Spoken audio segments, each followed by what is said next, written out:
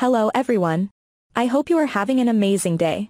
Welcome to the Just Recap channel, and today I have a science fiction psychological thriller movie. Spoiler warning.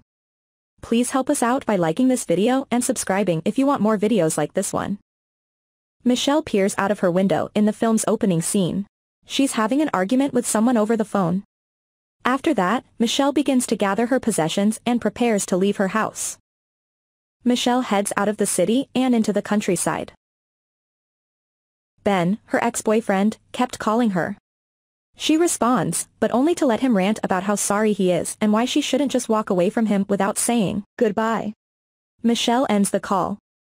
Ben calls again, and Michelle's car is smashed by a truck after she takes her eyes off the road for a split second. Upon regaining consciousness, Michelle finds herself in a tiny concrete room with a saline drip in her arm, her head cut still open and her leg chained. She gasps in terror as she realizes that her leg is tied to a pipe. So, she gets her saline drip pole and somehow she still has her phone with her. She calls for assistance with it. However, no reception. The door to the room is opened by someone who comes down the hall. Howard is his name. He claims to have saved Michelle's life after her car accident, and he's doing his best to keep her alive as a result. After the vehicle accident, Howard gives Michelle a pair of wooden crutches and urges her to get good on those as he leaves the room. As Howard left, Michelle begins to carve the tip of one of her crutches.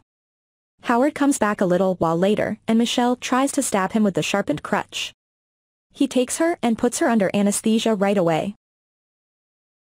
Upon her return to consciousness again, Howard calmly informs Michelle that he has transported her down to the bunker beneath his farm, since the air on the surface has become uninhabitable following an attack.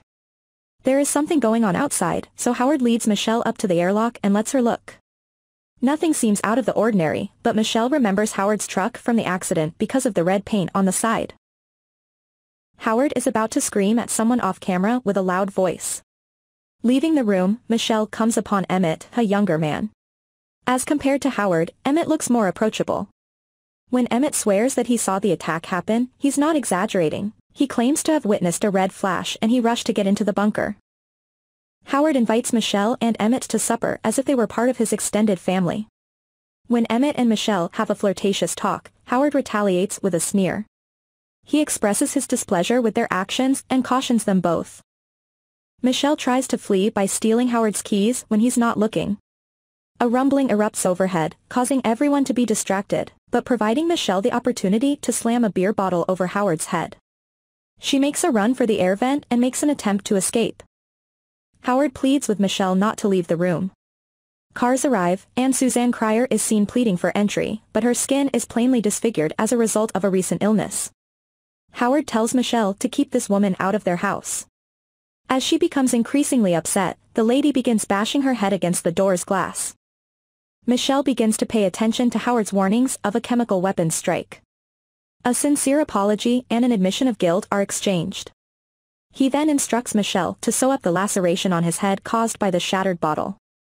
Over the course of the following several days, the trio becomes closer and begins to function as a cohesive unit in the concrete bunker. Howard allows Michelle to use his daughter Megan's misplaced clothing. He shares a photo of Megan with Michelle and tells her about her. When Michelle and Emmett get together, they talk about how scared he was to leave town to play sports for a university.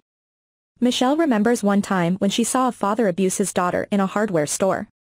Because of her own troubled past, Michelle didn't intervene. When the air filtering system fails, only Michelle is small enough to squeeze between the vents and enter the filtration chamber.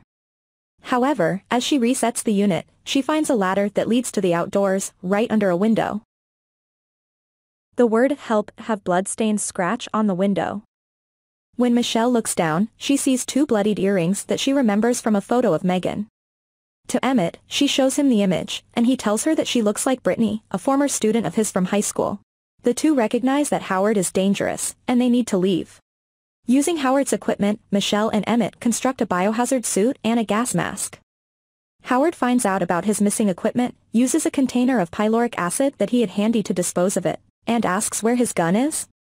Emmett claims he did it so that Michelle would appreciate him the way Howard does. Afterward, Howard shoots Emmett in the head.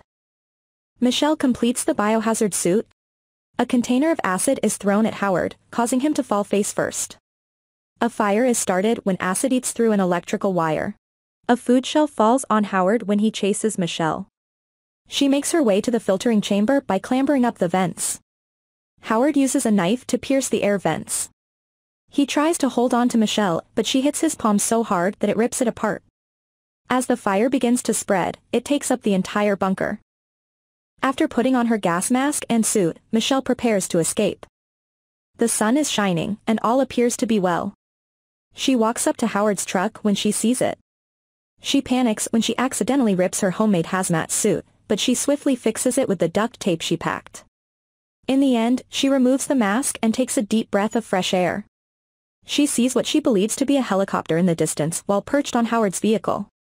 The craft's attention is drawn to an explosion in the bunker. Michelle begins to suspect it's an enormous extraterrestrial hovercraft as it gets closer. Something falls on the ground, and then the vehicle veers away.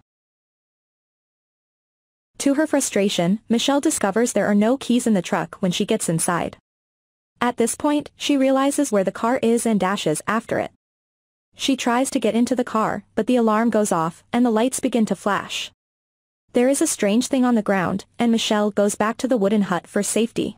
In the distance, she spots an extraterrestrial entity raising a vehicle. The wooden hut is then attacked. Michelle tries to locate the dead woman's vehicle keys. Suddenly, an extraterrestrial begins peeking out as she discovers the keys. Michelle deactivates the car alarm by pointing the key at the vehicle. The extraterrestrial turns and exits the barn. The alien monster pursues her as she escapes the flap door of her own will to a neighboring farmhouse. The big alien craft arrives behind her as she gets closer to the front of the home, and the extraterrestrial monster flees.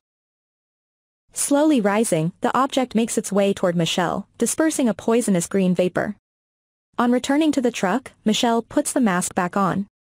As it gets closer to her, the spaceship takes up the vehicle and moves it closer to its gaping jaws.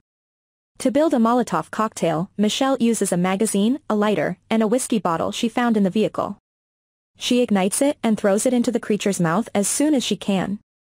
It detonates, causing the vehicle to plummet to the earth.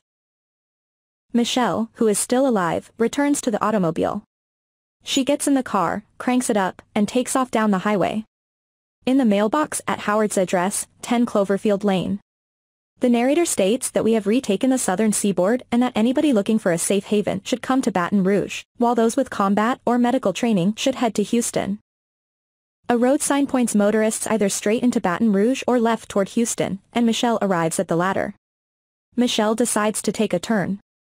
A thunderclap reveals an alien hovercraft in the sky as she travels there.